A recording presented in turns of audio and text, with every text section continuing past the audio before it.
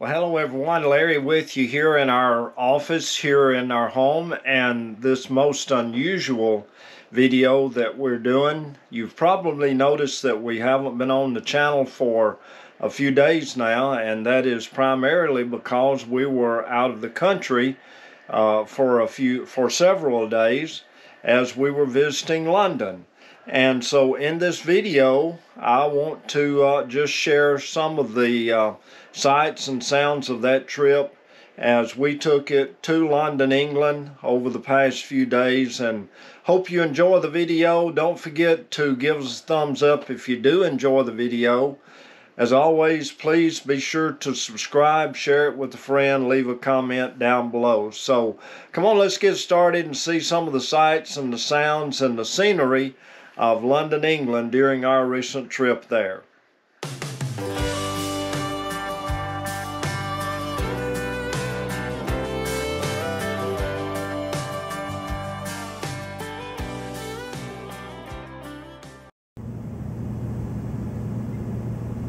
After a long 7.5-hour flight, we finally were able to see the sunrise over England, and in a few minutes we're landing at London Heathrow Airport, and then we were picked up by our tour host and shuttled on to our hotel.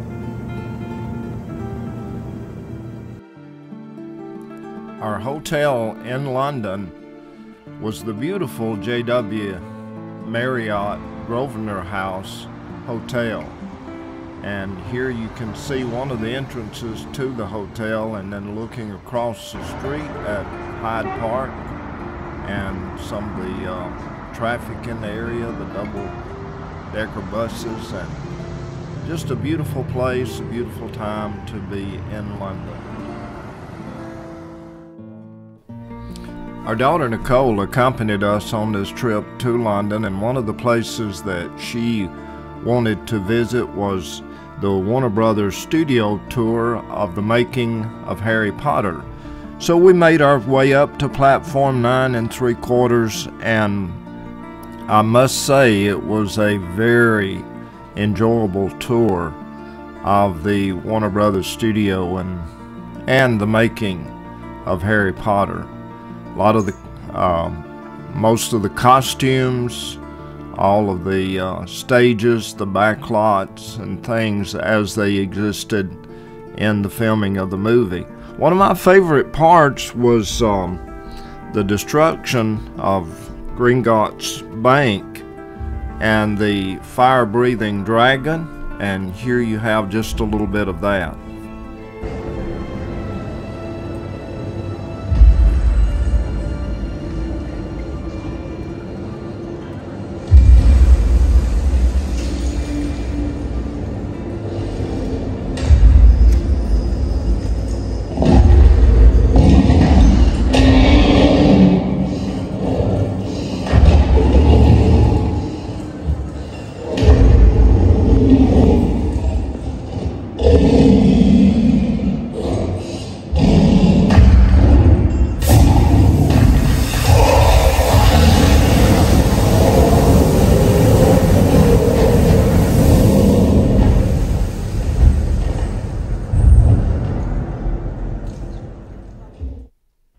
On Tuesday, we made our way down to Stonehenge and to the ancient Roman city of Bath, England. And here I am talking a little bit more about Stonehenge.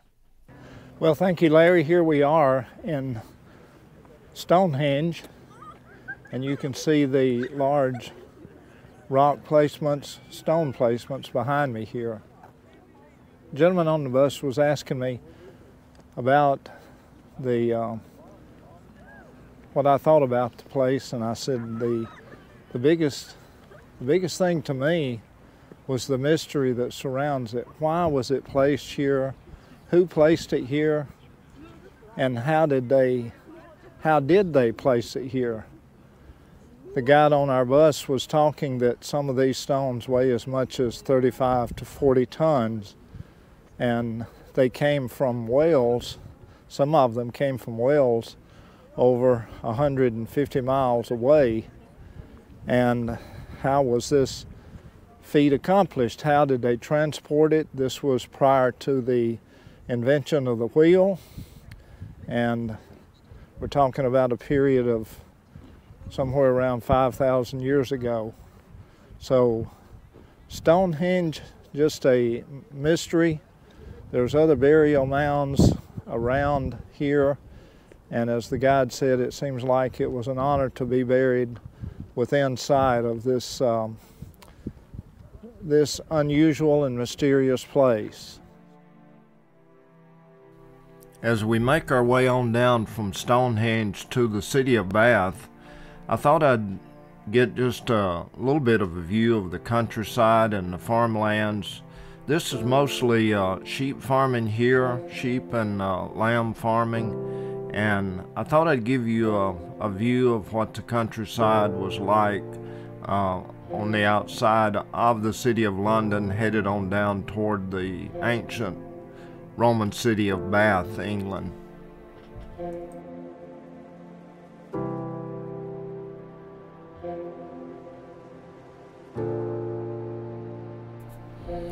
At this point, we've arrived at the city of Bath, and here we have the Roman baths.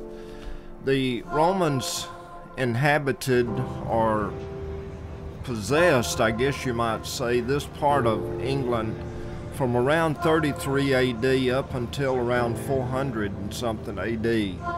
And this was the only location in England where these hot springs actually bubbled up out and created this kind of luxury resort area, and the Romans built around this, and you can even see in some of this video where the water continues to bubble in these warm, hot springs baths. On Wednesday, we made our way down to Buckingham Palace for the changing of the guard. The changing of the guard at Buckingham Palace.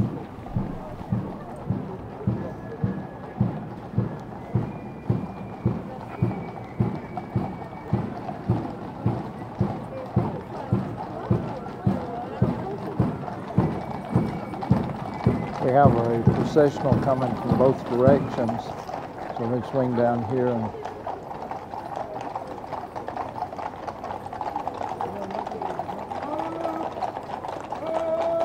when they get together, they're going to stop.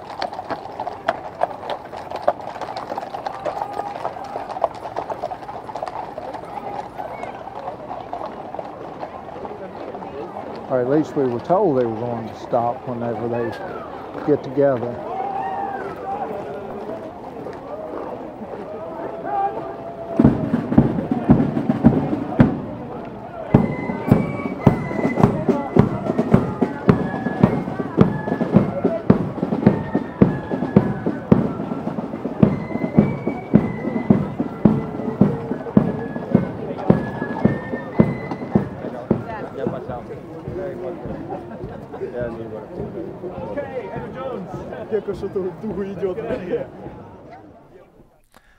On Thursday, we made our way out to the town of Windsor, and of course here we visited Windsor Castle.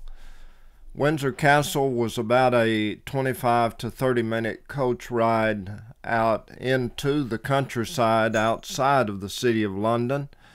Unfortunately, inside the castle, we were unable to take photographs, and so here you can see some of the exterior shots that we took, and then here we have a little bit of commentary from me about the castle. Well, thank you again, Larry, and here we are at Windsor Castle, and I'm going to try to swing around and get a shot of it in the background. At the same time trying to stay caught up with our guide. So we'll try our best to get some good shots, let you see Windsor Castle from our point of view.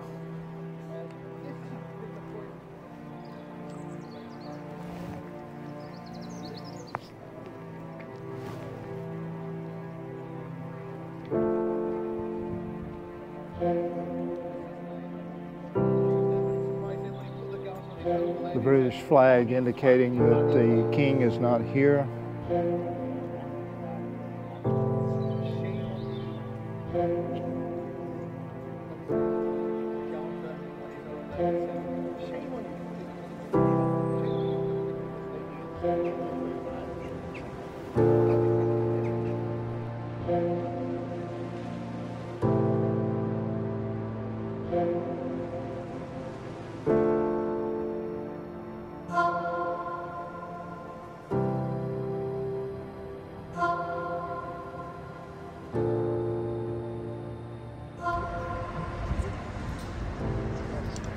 On Friday, we went down to the Tower of London and the Tower Bridge, and this is the area in which the crown jewels are all kept. And I'm sorry to say we were not able to photograph any of the crown jewels themselves, but it was a great viewing experience for us.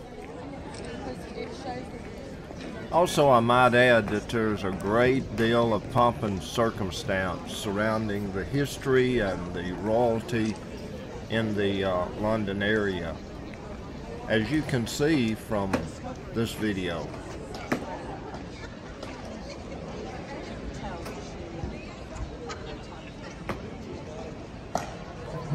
Apicimus quod spem fixam habiemus in Deo vivente, o qui es salvator omnium maxime e fideo.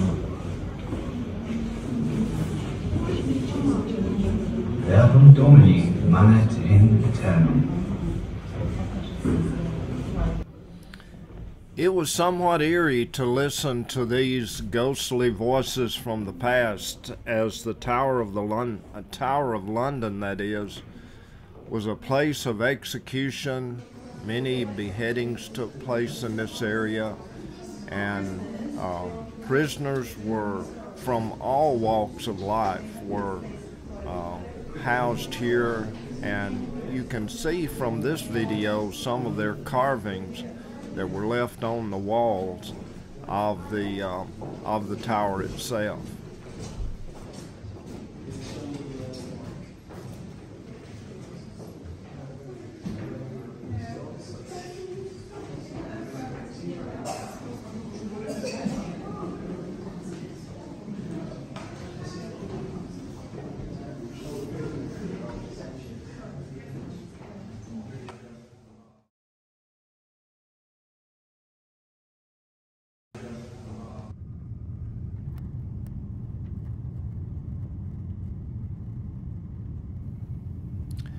And then on Saturday, it was time to begin our 8.5-hour flight back to Alabama. Nikki had left just about an hour earlier. I think she had about a 9.5-hour flight back to Denver, Colorado, and it's always good to be able to get back home. It's always sad to see a great week of vacation come to an end. But anyway, hope you enjoyed our trip. Don't forget to subscribe. Look forward to seeing you the next time. Thanks, everybody.